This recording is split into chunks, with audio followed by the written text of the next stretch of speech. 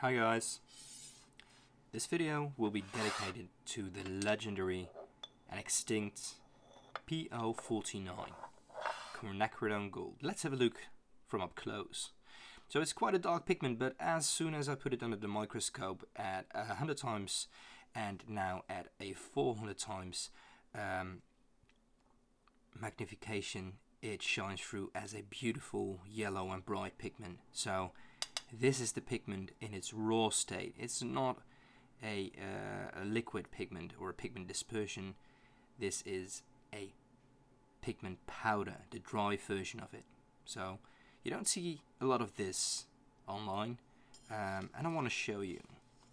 The first thing I was thinking when I was making this my very first time, it really reminded me of a Pyrrole pigment, Pyrrole Crimson, in a way that it's PR264, and in a way that it lumps together. It's somewhat hydrophobic, but it tends to lumps together under the muller and on the side of the muller. It gets sticky. It's quite a thirsty pigment in the way that it needs quite a lot of binder.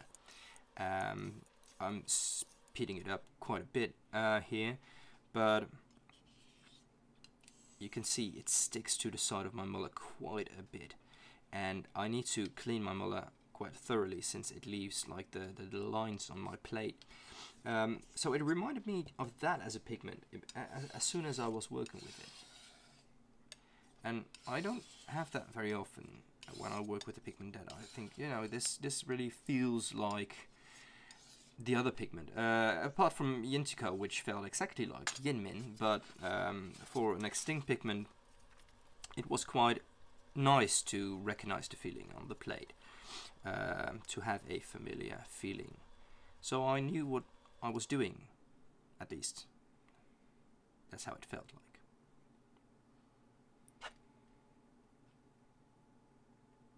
So it's leaving this beautiful muller print-like patterns. And here as well, I obviously want to leave as little as possible on the plate. I want to make sure that I touch every pigment particle and disperse that well enough in my binder. You can see the beautiful warm, fiery like yellow shining through the transparency of the plate. Whereas here it looks like almost like a light burnt sienna on the plate. It's quite a reddish warm brown in its mass tone here. In its transparency, it's a beautiful light yellowish color, and you know, I couldn't really resist, so I had to make a muller print. There you go. It is a beautiful pigment, and it leaves a beautiful mark on the paper as well, as you can see. I might put this up for sale. Just keep an eye out on my shop. Let's have a look on my Hademade gauge, where we are at the moment of this lovely paint. It touches the 10 micrometers, and I think it needs a little bit more mulling since it left some lines in it. So that means there's still some small lumps, and I want to get this as fine as possible. So you need, well, the finer it is mold, the easier it dissolves, the easier it wets, but also the better it works on your brushes, and the more paint it gives off. It's not that I can make this pigment any finer as it is, but I want to get all the little lumps out and get it as evenly dispersed as possible. So let's try again. There was a 5 to 10 minutes mull round that which I sped up just now. Let's see, that is better.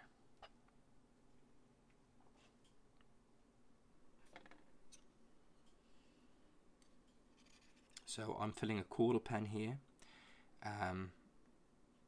I will, in the future, I have quite some pigment left from my extinct pigment project, I will start selling these as quarter pens, half pens and dots in my shop in the very near future. But let's swatch it. I'm using my own swatch template to see its transparency, its mass tone, and its liftability.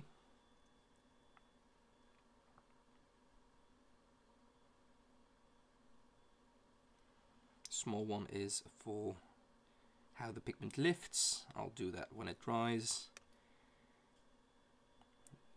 That one is for the wet on wet, how it spreads on the paper.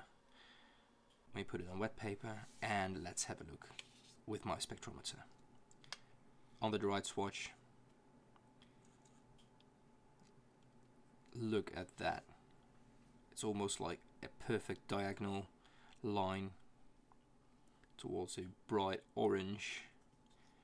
The spectrometer, obviously, you know, in one reading it can't read that its transparency is yellow, for instance. You can see some things in the line, but not everything. This was the process of genuine Quinacridone Gold. Hope you liked the video. If you did, please subscribe to my channel, and see you next time.